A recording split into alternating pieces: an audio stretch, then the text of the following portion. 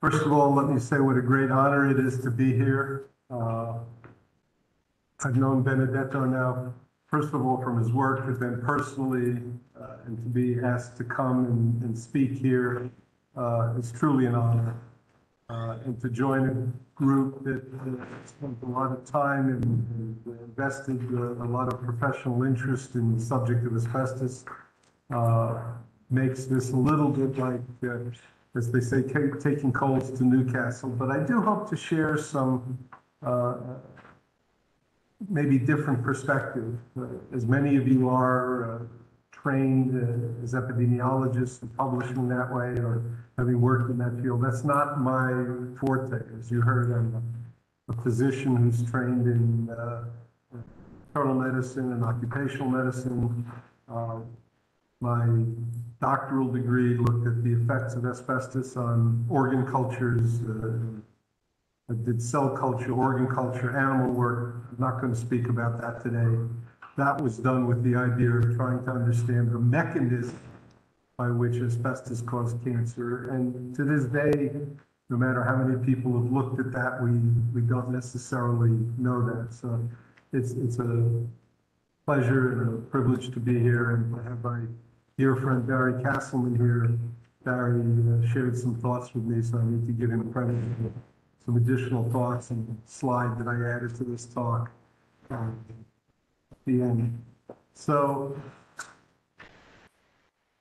I'll get to this whole issue of science for sale towards the end of the talk, but I'm sure that's a thought that is not unknown to many of you. But before we get there, I'm going to go through a little bit of what I know about asbestos, take a rather broad view of how it's been used around the world and what's developed historically about this material. So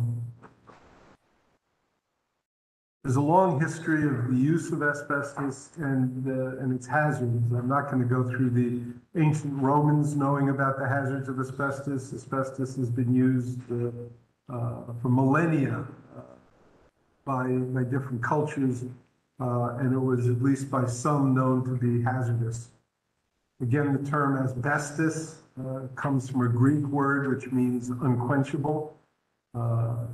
Benedetto shared with me a thought. He was wondering if the word asbestos ever showed up in the ancient texts of the Bible and other religious writings. It actually shows up 3 times in the New Testament. The Greek word asbestos, meaning in that setting unquenchable. If it was about the fire that was not to go out at the temple. Because if you use an asbestos wick and keep the oil in the lamps, the fire would never go out. Asbestos comes in 2 varieties. There's 5 amphiboles that only made up a very small percentage of use around the world. The only 2 that are of major economic importance were crucidolite and amosite. But 95% of all the world's asbestos was white asbestos, or the serpentine form.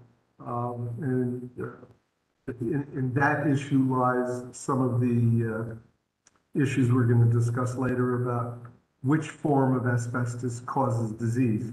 The simple answer is they all do, but not everybody wants you to believe that. This is a slide. Here we have, does that show up? Yeah, it does.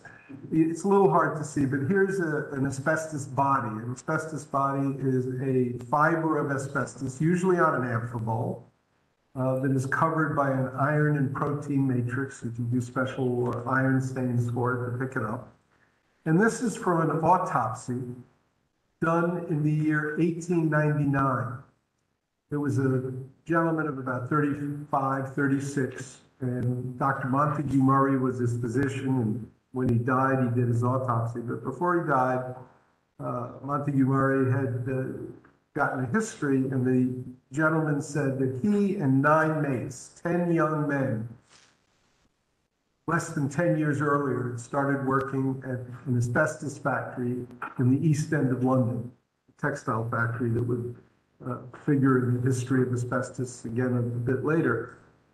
And Montague Murray said that he was the 10th and last to die. They had all died of respiratory disease, and he was the 10th and last. So the autopsy was done when the man died in 1899.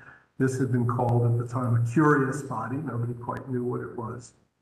And we'll get back to that in a minute. But right now, the world production of asbestos, this figure is a little old. It's not quite 2 million tons, but it's still a huge amount of asbestos for something that's been banned in over 70 countries. Half of the world's asbestos comes from Russia. Other major sources are mines in Kazakhstan, China. There's mines in other countries as well. And again, this is figures from about 10 years ago where it was used between India and China. Those two countries alone used half the world's asbestos. Brazil has now banned it. But you see where else it is used. There are other countries that don't make the list because it's not a major country with use, but there are still countries that make use of asbestos.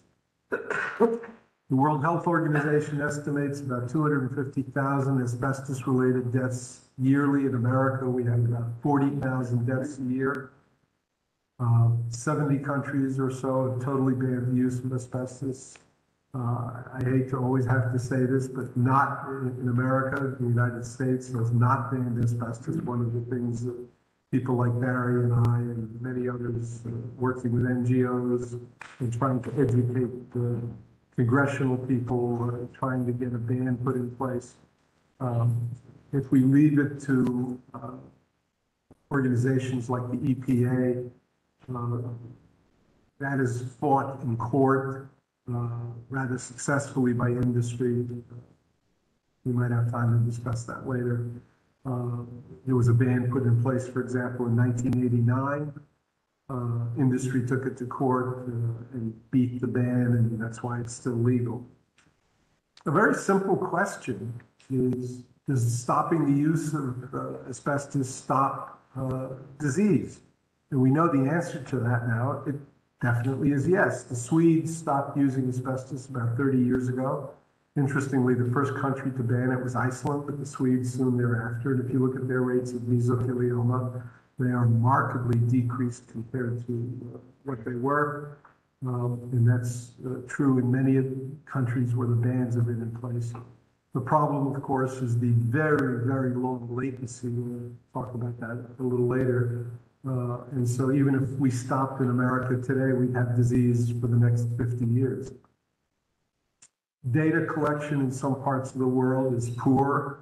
Again, the epidemiologists here know this as a basic tenet. The absence of data does not mean the absence of disease.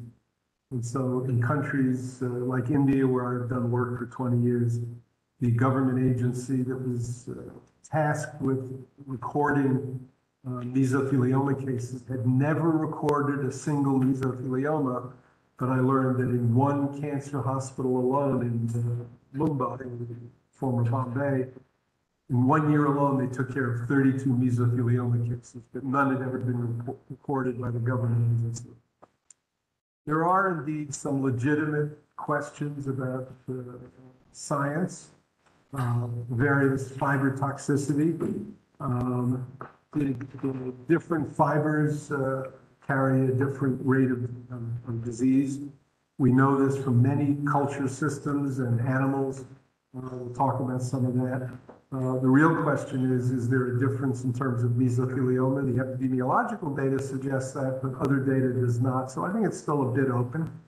Fiber size, the so-called Stanton hypothesis. He was a pathologist at the National Cancer Institute, and he showed that fibers of different sizes had different ability, but the number of animals were small.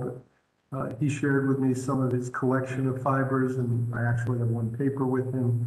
And then the question of fiber synergy. There's some data epidemiologically, if you mix chrysotile with an amphibole, you get more disease than if you have any one of them as a pure exposure. There are, however, many contrived controversies. In India in particular, and in many countries, they talk about the safety of chrysotile. The best data we have on that was a study done in Canada a number of years ago, where they had very strict rules about the use of asbestos. Now they've banned it, but they had, that was fairly recent with the closure of the mines in Quebec and elsewhere. But when they did a study in Canada, they looked at 10 work sites where they were supposedly safely using asbestos, and in 9 of them, they weren't meeting all of the regulations. When I go to India, they say, oh, chrysotile is the safe chrysotile. There is no such thing. There is a safe asbestos. The biopersistence issue is another contrived controversy. Biopersistence, they say, well, chrysotile leaves the lung, so it can't be causing disease. What they don't tell you is that, yes, it leaves the lung, but it preferentially moves to the pleura. And in some studies, at least Bignon's work in France, Dotson in America, Suzuki in America, Koyama in Japan, showed that the major fiber found in the pleural tissue of patients with mesothelioma is chrysotile. In some cases, 80% of cases had only chrysotile in the pleural. So the fact that it's not found in the lung, which is the work of an industry-supported toxicologist in Switzerland, Bernstein, this biopersistence issue has been used to obfuscate issues. So-called controlled use, there is no such thing. Goes back to the safety issue, that it's not safely used, nor is it the safe asbestos. And in India, I've been told that Indians don't get disease like people in the West because genetically they're different. I've done my undergraduate work before medical school in anthropology, and I can assure you that be it an Italian or a German or an Indian, we share 99.999% of our genes, and so they don't have any more genetic variability than anything else. And so clearly, that is a contrived controversy that has no basis in fact. So Montefiore did the autopsy in 1899, and in 1906 he wrote this: "One hears, generally speaking, that considerable trouble is now taken to prevent the inhalation of dust, and so the disease is not so likely to occur as heretofore. Over 100 years ago, we knew that there was disease caused by asbestos. We knew that it should not have as much exposure. But here we are in 2022, and this is the spectrum of asbestos disease. There's the family of non-malignant diseases, asbestos warts, which are really of no consequence, benign asbestotic pleural effusions. Clinically, they're quite scary to the clinician. It's a bloody effusion in the chest. You're sure there's a cancer. You look for it. You can't find it. Fortunately, it's not all that common, but it is the thing that shows up usually within the first 10 years of exposure. I've had patients with that, and you just can't find the cancer even though it's a bloody effusion. But asbestosis, both parenchymal and pleural, there's definitional issues about that, but it doesn't matter. You get scarring, however you want to call it, or asbestos-related pleural disease. Selikov used the term pleural asbestosis, as do I. What you have also is a whole family of malignant diseases. There are other things that cause multiple kinds of cancer. Arsenic will do it, for example, but what's astonishing about these asbestos fibers, it produces lung cancer, mesotheliomas, gastrointestinal tract cancers, laryngeal cancers, oropharyngeal cancers, kidney cancer, and ovarian cancer in women. So it is a multi-potential carcinogen in so many different organs. It also has the ability to cross the placenta and end up in a baby. We know that from stillbirth studies. There was a study done in Texas, along the Texas-Mexican border, Pathologist there looked at some stillbirths of a baby that had never taken a breath of life, couldn't have taken asbestos into their body through breathing, and yet they found asbestos which had crossed the placenta and entered into the baby. If you've never seen what an asbestos mine looks like, this was the town of Asbestos, Quebec. They've given it a new name, some nice valley-sounding name, so it doesn't carry the approbation of asbestos. The Russian mines, look something like this. They're big open-pit mines. So there are some underground mines as well in some places. Here's a better-looking asbestos body. See more cleanly defined one. And I would venture to say, because it's a ubiquitous material, it's naturally occurring. We don't make asbestos, we mine it, separate it from its parent rock, and then put it over time into some 3,000 to 5,000 different products. It's astonishing what asbestos has ended up in at one time or another. Everybody in this room has some asbestos in their lung. Does that mean everybody's going to get an asbestos disease? Of course not. Just like you're exposed to benzene every day, you're exposed to sunlight, you don't all get skin cancer, you don't all get leukemia, but it is a pretty ubiquitous material. This is, for the pathologist here, what scarred lung tissue looks like. It should be nice and thin and lacy, but it isn't. This is scarred lung tissue. Not the best x-ray, but an x-ray of what asbestosis might look like. It starts in the lower lung zones, usually bilaterally, it works its way up. Different from the other dusts like silica and coal dust start as rounded opacities instead of irregular opacities. They start at the top and work their way down. This is the lung of a chrysotile miner from Canada. Was a patient at Mount Sinai some years back. That rind around the lung is not a mesothelioma, as you might expect. That is simple pleural thickening. It's fibrotic tissue. You see how thick it is, the rind. He had come in because he had a decortication, a removal of his pleura on one side, was waiting to have the other side decorticated. This is markedly compressed lung. He was a man of 42 or 43, I remember. But he developed, hospitals are terrible places to be as a patient. He picked up a hospital-acquired pneumonia, didn't survive, and that's how we got to do this autopsy. Richard Dahl in Great Britain published the first epidemiology on lung cancer. Those cases have been suggested as early as 1935 by a number of people, including Lynch and Smith in the United States. They looked at an asbestos textile factory and saw more lung cancer than they expected. Wilhelm Uper in 1942 wrote a book, Occupational Tumors and Allied Diseases. He spoke of, in his opinion, that asbestos was a cause of lung cancer, but Dahl showed that with this one factory in England, 18 cases of lung cancer, 17% of the deaths, and he expected 4% should have been due to smoking. To asbestos, I'm sorry. So this was the first epidemiology. Lung cancer is the same in terms of cell type. What is a little different is the locations tend to change. Most lung cancers traditionally in smokers are in the upper lung zones and centrally located. Asbestos tends to move it to the lower lung zones and out to the periphery, but it varies all over the lung. Sometimes it's hard, like here, are we dealing with the lung cancer or mesothelioma because it's abutting the pleura.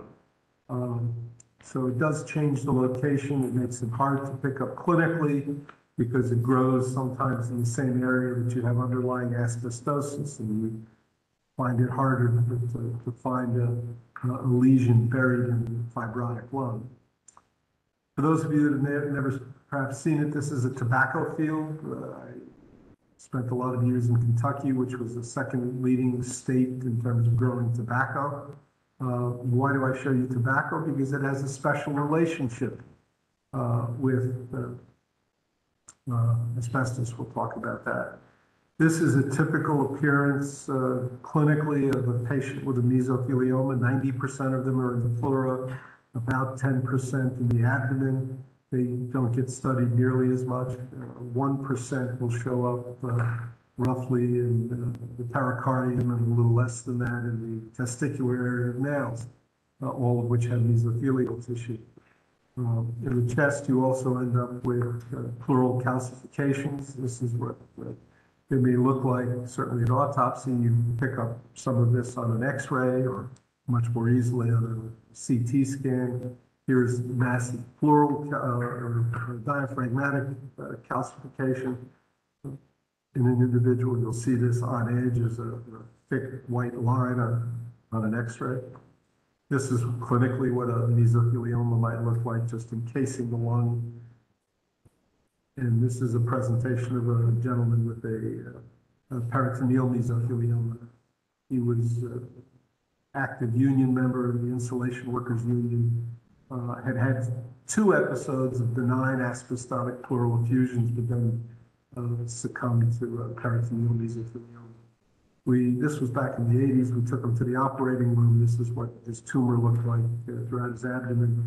Why did, I mean, it was inoperable, clearly, but this was early days looking for new chemotherapy agents. When I started in this business in the 60s and early 70s, lifespan for an expected mesothelioma patient was on the order of 6 to 12 months. With the newer chemotherapy and immunotherapy, that number has gone up to about 18 months to 3 years. Very, very few, but some people can live many years under treatment. But we took tissue to see if we could find a chemotherapy drug that worked. Unfortunately, nothing did. In 1931, Dr. Kelly Rabin at Mount Sinai, who still years later when I was a young student there was one of my professors, reported on a single case of mesothelioma. It was 1931. He went back into the literature and he found 3 other cases. It was a very rare disease. The Harvard autopsy series shows essentially nothing called a mesothelioma before about 1880. Very, very few cases. The Sinai pathology series shows very few cases. And one of the pathologists, Dr. Otani, said he didn't even think there was such a thing pathologically as a mesothelioma. He thought it was a variant of a fibrosarcoma. So Drs. Rabin and Otani had this friendly debate for the next 30 years, looking for new cases. Now, Mount Sinai was a hospital with 100,000 admissions a year. And in the 30s, 40s, and 50s, in 3 decades, there were 3 cases of mesothelioma, 1 in each decade. And so roughly, if you had a baseline of disease, it was about 1 in a million people maybe. And these are hospitalized people, so probably less than that, but 1 in a million. So now when you have rates of 10 or 12 or 15 or 50 per million, we're talking about something way greater than what the tradition had been. With regard to mesothelioma, even though there had been earlier reported cases of mesotheliomas related to asbestos, 1938 in Germany, a plumber in the United States in 1944.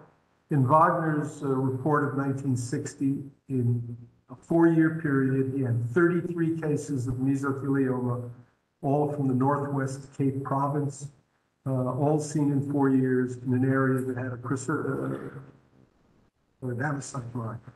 So we now linked very clearly, not epidemiologically. One of the arguments used by defendants in legal cases is you need to have epidemiology, and you need to have epidemiology for every different product, which of course is all foolishness. But this was a case series. And everybody agreed asbestos caused mesothelioma. Vinyl chloride causing angiosarcomas was thought of exactly the same way. It was not an epidemiological study. It was this case series for another very rare disease, both of them being called signal tumors for their respective exposures. Wagner, for his troubles in South Africa, got kicked out, ended up in Great Britain, went to the Pneumoconiosis Research Institute in Wales, and he did some animal studies. And if you look here at the data, I think you'd be hard-pressed to say that chrysotile was the safe asbestos. It caused as many, if not more, lung cancers compared to the amphiboles, and it caused as many mesotheliomas as crucidolite. So clearly, this is not a safe asbestos. What was also astonishing about his work was how little exposure it took to cause disease. That's a very logical question. How much does it take? Well, some of his animals had literally but 1 day of exposure. And the controls, no lung cancers, no mesotheliomas at all, ever. But lung cancers and mesothelioma showed up with 1 day of exposure. I am personally aware between the literature and personal cases and one legal case in Australia of 5 individuals with 1 day of known exposure to asbestos ending up with mesotheliomas. Again, it's not perfect, biology isn't perfect, but there's sort of a dose-response relationship you can see here. Over time, more exposure, greater disease. For those of you who don't know the gentleman, this is Dr. Irving Selikoff. He trained, his medical training was in Great Britain. He became a pulmonologist.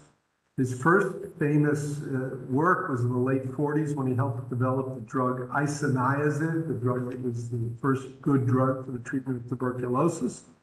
For that, he won the Lasker Award, a prestigious public health award in the United States. How did he get involved with asbestos? And Yvette shared with me sort of how he got into the business. Selikoff had set up a pulmonary practice in New Jersey, and he started seeing patients from a factory in Paterson, New Jersey. And these were workers at an amosite factory making pipe insulation, and he started seeing cases of asbestosis, a disease that was pretty uncommon. He then decided to devote more time to that, and he followed what he called the Willie Sutton rule. Willie Sutton was a bank robber in the United States in the 1930s. And when he was asked, why do you rob banks? He says, well, that's where the money is. So what did Dr. Selikoff do? He found the Asbestos Insulation Workers Union, figuring they had the highest exposure, the longest exposure of workers. And he linked up with the International Union, and indeed he started studying insulators. And he figured if they don't get disease, then nobody should get disease. And if they do get disease, which they clearly did, that was some of his earliest publications, you could start looking at lesser and lesser levels of exposure. And I will frankly tell you that no matter what group you look at, I have never run across a trade where there's exposure to asbestos that's been looked at or reported about where asbestos disease has not shown up. If you think of some very odd kinds of exposures, you could never go out, for example, and easily do an epidemiological study of jewelry workers. But jewelers work with expensive metals like gold and platinum. And so when they work on it with heat to make things, some of it drips, and they let it drip on an asbestos board. So they can then scrape it back off and make use of it. And I've seen 2 cases of mesotheliomas in jewelers. You may not know this, but bowling balls. You go to a bowling alley. Bowling balls are made out of a plastic that has asbestos binders in them. I saw my first case of a bowling ball driller many years ago. I recently had a lawyer call me up. I do a lot of medical legal work for injured parties in America. And he said, I have an unusual case for you. He said, I bet you've never seen a bowling ball driller that's got a mesothelioma. And I said, well, I've seen one before, but I'll take your case on. And interestingly, within 3 months, I had my 3rd case. And these people had probably had some other exposures too, but at least one of them, that had been their only exposure. So Selikoff was important. Why was he important? He wasn't the first one to tell us about asbestos disease. But in his very famous paper in the JAMA, Journal of the American Medical Association, in 1964, called Asbestos and Neoplasia, he showed that it was very important to consider the exposure and not the job title. It's been looked at many times since then. You can't look at a job title and figure somebody was exposed. While he studied insulators, he pointed out, as we'll show you, that the whole construction area gets contaminated. So it doesn't matter if you're a plumber, a carpenter, a welder, whatever, you're going to have exposure, probably some from your own work or maybe, but certainly from what the insulators are doing around you. This second important paper, and it was actually called one of the 100 most important papers in JAMA in the 20th century, and that's out of a journal that publishes 50 weeks a year, many articles each edition, 100 most important papers, and one of them was this one, where he showed that there was a synergism between smoking and asbestos and the development of lung cancer. Here's the early data. There's some discussion now about what the right numbers are, but this was the early data. If you don't smoke and don't work with asbestos, you have a low rate of dying of lung cancer. We'll take that as a ratio of 1. If you work with asbestos but don't smoke, your rate of lung cancer is 5 times. If you're the average 1-pack-a-day cigarette smoker but don't work with asbestos, a 10 or 11-fold increase in lung cancer.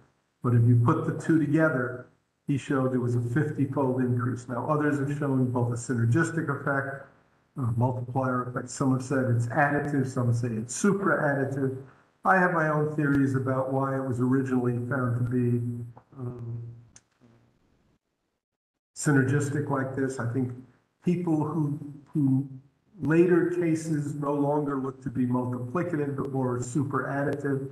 I think that's probably because of individual susceptibility issues, of the likelihood of getting lung cancer, some genetic things. But clearly this principle was established. We've seen it with other things, radiation and smoking. We've seen it with benzene and alcohol in terms of hematologic disease. Selikoff, in studying those asbestos workers in Patterson, also showed that even working a month or less with asbestos doubled your risk of getting lung cancer. So that was an important piece of work on lung cancer. And if you worked for 2 years or more, you had a 7-fold increased risk of getting lung cancer. So clearly, very short exposures carry with it significant health outcomes. And the other important question that he showed from his almost 18,000 insulators is the latency issue. You start seeing the first cases generally around 10 years, very unusual. He reports, and I've heard of cases in places like India with massive exposure, cases in 3, 4, 5 years of mesothelioma. But generally, as you see, it peaks out at 40 and 45 years. Deaths of lung cancer peak at 35 and 40 years. So the latency is enormous. I've seen cases of mesothelioma from teenagers to nonagenarians, people in their 90s. I think I've even had a centenarian with a mesothelioma. The mechanism continues to be unclear, but we don't need to know the mechanism to know it's harmful. So where are you exposed? Mining and milling, manufacturing, construction, shipbuilding and ship repair, maintenance work, railroads, but also household contact, consumer products, demolition and waste disposal, and other settings. Here's an asbestos insulator putting asbestos cement on a pipe. He and his union brothers, this was in the days before women were active in unions like this. You're not surprised that they end up with a lot of asbestos-related disease. Spraying of asbestos started in Great Britain in 1932. It was brought to America in 1935. And by 1970, more than half of all large multi-story buildings were being fireproof by spray insulation. What are we talking about? Anybody recognize this building? It's one relatively completed, the other under construction, of the Twin Towers in New York. And here's an asbestos insulation worker. You notice no mask. He's spraying asbestos on a beam. And as you see, some of it even stayed on the beam. What happened to the rest of it? This is what the insulator would have to come by, and the laborer would come by and sweep up. This is what the electrician got exposed to. This is what the brick mason was exposed to. So it didn't matter what your trade was, you were exposed in the workplace. This is a picture of the Trade Center coming down. Wrong place, sorry. But it left Lower Manhattan covered with asbestos. Many of us predicted cases of mesothelioma from 9/11, and we're starting to see them. The first cases have shown up. shows bystander exposure. Here we have an asbestos insulator. He's pouring asbestos cement out. But here, this gentleman in the back, he's a bystander. He may be like a plumber, carpenter, electrician. He's getting exposed in the workplace. This is clearly not an approved asbestos respirator. And the solution to this was not dumping out asbestos from a paper bag, but packaging the asbestos cement in a plastic bag, adding the water and dumping it out wet. Simple engineering trick that would save exposure. This is what a hold of a ship would look like, loaded with asbestos. And Peter Harries at the Devonport dockyard showed that among the sprayers and laggers, the first two trades that were directly handling asbestos, they had a third of the cases of asbestosis that were disabling, and they only had 2 of 55 cases of mesothelioma. All the other cases were in people who might have worked a little bit with asbestos, but were clearly in the same working environment. 1 million people in the United States and countless millions around the world do automotive brake jobs for blowing out asbestos brakes. It's the issue of serious conflict in America. And you notice on his chest here, somebody getting measurements, and this would be from a filter. I'm not going to tell you that all of these are asbestos fibers, but clearly some of the fibers in there are asbestos. And work has been done in many garage settings, automotive repair places showing very high levels of exposure. So we've talked about occupational exposure. We need to talk a little bit about community exposure and consumer products and general environmental exposure. Here's another X-ray. You might guess that this looks like the other one I showed you. It's a case of mesothelioma in a 28-year-old gentleman. He presented with pleural discomfort. He was 28. It took a few months. He finally had a thoracotomy. He was found to have a diffuse malignant pleural mesothelioma. The lung biopsy showed he had asbestos fibers in his lung. He died just short of his 30th birthday. He had been an accounting major in college and had spent his work career as a bookkeeper. Where would he have gotten his asbestos exposure? But we took a geographic history, and we learned that he was born on Ross Street and later lived on Wilson Street in Brooklyn, part of New York City. Here's these 2 dots are Ross Street and Wilson Street, and here's the Brooklyn Naval Shipyard. So it leaves the shipyard, contaminates the surrounding neighborhood. He got what we would call community exposure, environmental exposure. And we see this all over the world.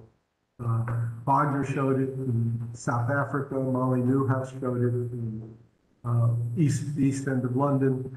That a considerable proportion of the asbestos mesotheliomas were people who lived within half a mile of an asbestos factory.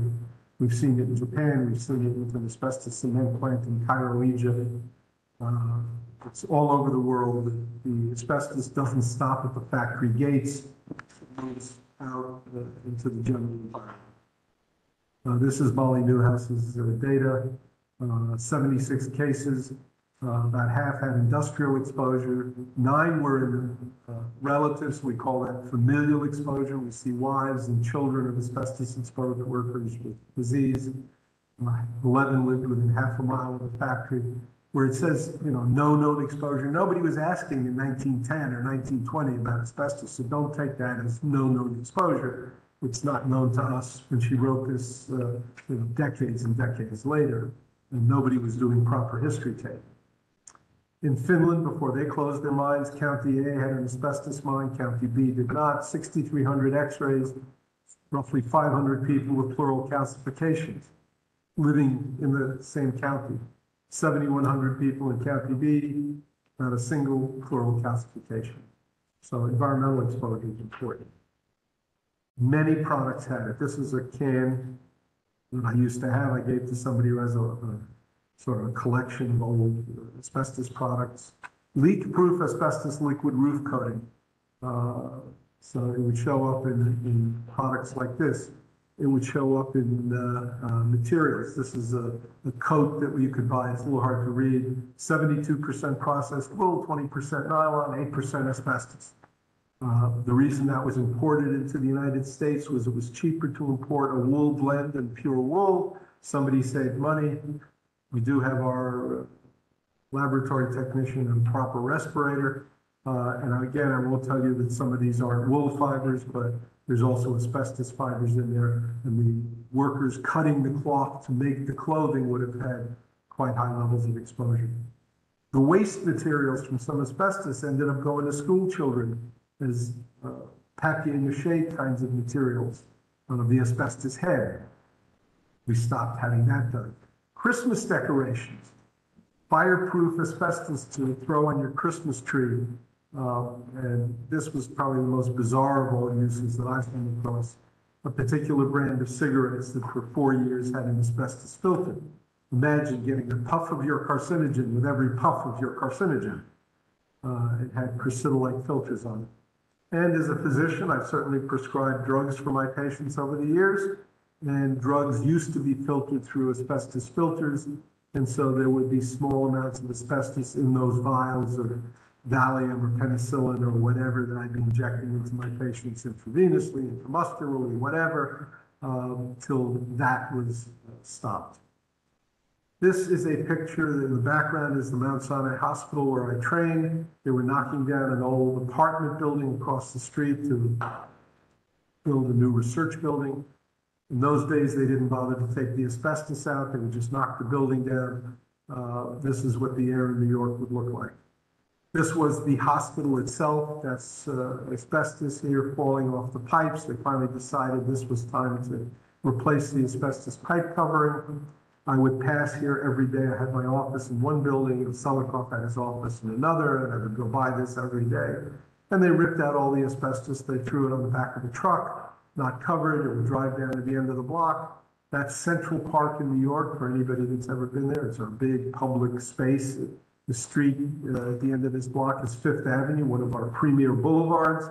The truck would turn left and be driving down in the middle of New York with asbestos blowing out the back of the truck. Now, the truck wasn't very big, so they couldn't store all of the asbestos when they took it out. So they piled it up, and it was under the main air intake for the hospital. The irony of us working at a place like Mount Sinai studying asbestos disease and the engineers and the maintenance people not knowing that they're sucking asbestos into the whole complex struck us as rather odd. I moved on to another university. We had our problems with asbestos there. Bicycles would be tied up with asbestos. Here's an ironing board cover that undoubtedly had some asbestos fibers in it as well. But now when asbestos was removed, the workers had to be properly protected, have proper respirators. They would use HEPA filters. They bagged the asbestos. Water would be used to keep the dust down.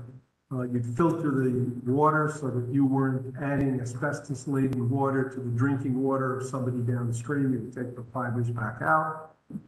You would do air measurements to see that you properly had removed it and hadn't contaminated the area where you were doing removal. And my work has taken me around the world. I've worked in Eastern Asia, in China, Mongolia. I've worked in Southeast Asia, India, Sri Lanka. Worked in South America. So we're in a one world marketplace now, global. We have to produce to the same high standards right around the globe. What about safety and health standards? That depends on which part of the world you work in. So here's two factory workers in China making asbestos brakes. They're taking these very slick brakes and they're grinding them a bit to make the surface work properly as a brake. They're wearing cotton gauze masks. Not going to protect them. This was the textile part of the factory. Asbestos lying around, making asbestos yarn, again, cotton gauze masks. By 1930, there was significant prevention literature. Merriweather and Price talked about the hazards of asbestos. They talked about you had to use proper industrial hygiene technique. You had to use safer materials. You had to put in good ventilation. If you had to, you put workers in respirators. And of course, it was important by 1913, as they wrote, to give workers the sane appreciation of the risk. How often is it that workers are not educated about the hazards of the materials they're working with? We knew that in 1930. So why are we still dealing with the issue of asbestos in the 21st century? It's called the asbestos lobby, or whatever else you want to call it. This was all started as a public relations campaign. The first public relations campaign against the hazardous material was the world of tobacco. The tobacco industry went to a public relations company in Washington, Hill and Milton, and they said, look, you can't argue the science. The science clearly shows that tobacco causes disease. But what you can do is not argue the science, but you can create doubt. And that's led to David Michaels producing 2 books on the subject. Doubt is their product, for example. That if you can create doubt about the hazard, you can continue to sell it. We've seen that with the lead industry. We've seen that currently with glyphosate. We see that with other things as well. So the whole issue is to create doubt. And so that brings us to the creation of dishonest science and what I call bought journals. All journals are not the same. First of all, in the last 10, maybe 15 years, we've had a proliferation, a plethora of new journals that are simply there to make money. We get solicited all the time. Please send an article, whatever. All they're there to do is to publish and make for the publishers money. Page charges are high and so forth. But there are some journals that have been around a long time, but they've been co-opted by people in industry. Even one of the journals that I was involved with, I was on the editorial board of the journal run by David Eagleman, the International Journal of Occupational Environmental Health. It was a leading journal of honest science from all over the world. He sold out to a small publishing company that stayed on as editor-in-chief. They were bought out by one of the big publishing houses that publishes a number of these so-called, what I call them, bought journals. I was on the editorial board with 21 other people, and we get told by the publisher, we're putting a new editor-in-chief in.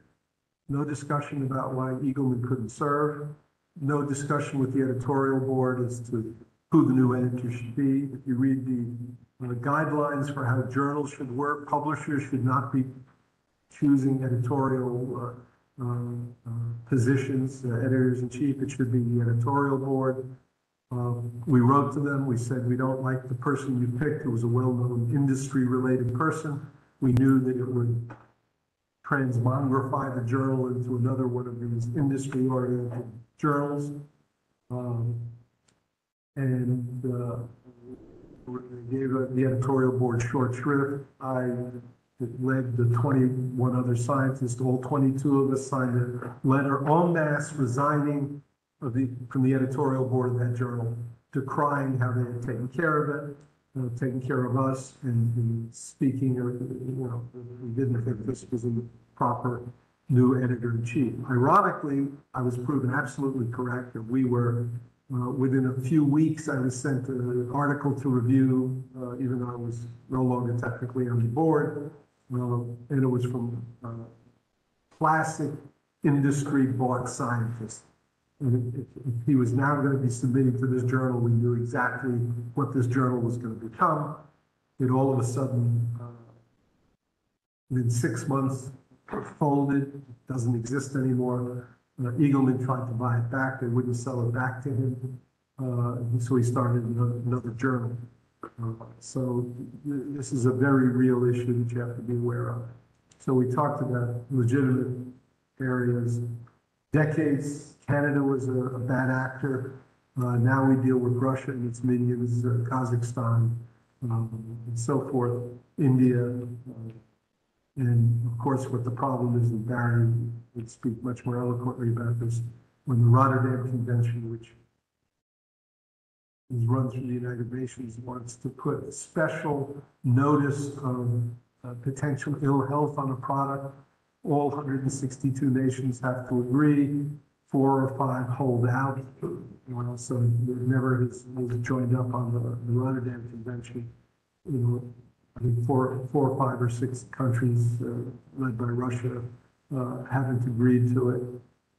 So asbestos has never gotten that designation. There are some very real-world issues. There's a case I was involved with, BASF, that big multinational company. They were in the talc business. They were using contaminated talc. They managed to fudge that. When there was data in their own laboratories of contaminated talc, they literally collected the lab notebooks and had them destroyed back in the 1980s. This only came to light because a man who had worked for them, his daughter got a mesothelioma from handling the company's product, and she had a lawsuit, and he went and testified on his own child's behalf and was involved in that lawsuit. So all of this came out. The Johnson & Johnson talc story. Now, first of all, I should just mention that talc is probably a major source of exposure that people don't recognize and don't appreciate. In places like India, Pakistan, Sri Lanka, hundreds of millions of people use talcum powders on a daily basis because of the heat and whatever. Many talc deposits are contaminated with asbestos, so I suspect there are many cases of mesothelioma. In fact, I know there are, because we've just submitted a paper with some colleagues, 175 cases of mesothelioma. Everybody was exposed to talc. We went over all of their histories, and only about 42 or 43 people had other potential exposures to asbestos. So most of these mesotheliomas, mostly in women, were all just talc related. Chlor-alkali industry in America wants to continue to use asbestos filters. They're fighting the regulation of asbestos. They have alternative sources, a little bit more expensive, but would pay off in a few years. And then in India, we had the real world issue. A lot of the asbestos cement plants are owned by members of parliament, so they don't want to put their own businesses out of business.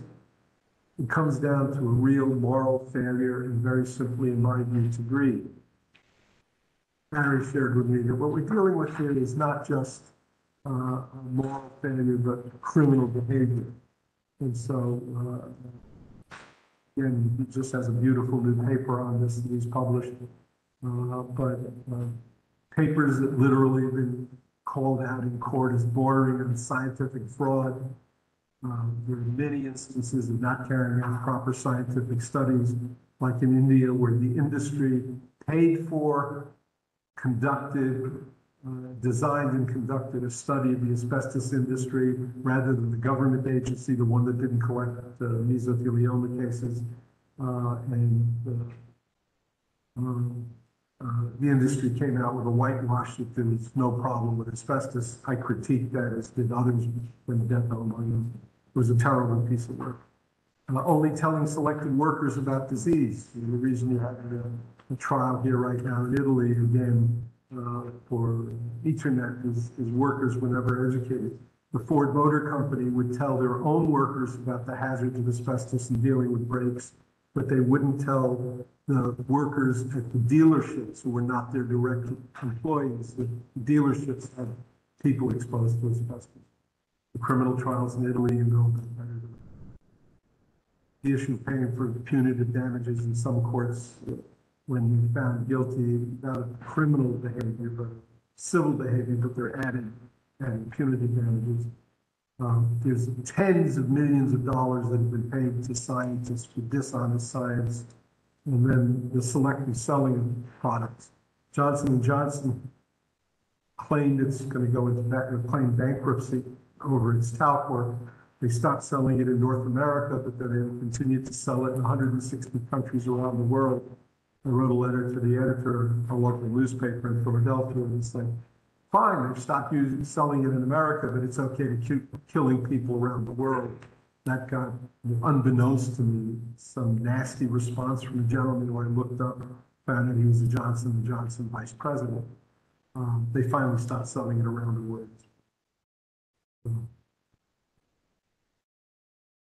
That brings me down. There's one, there should be one slide. We're sort of there anyway.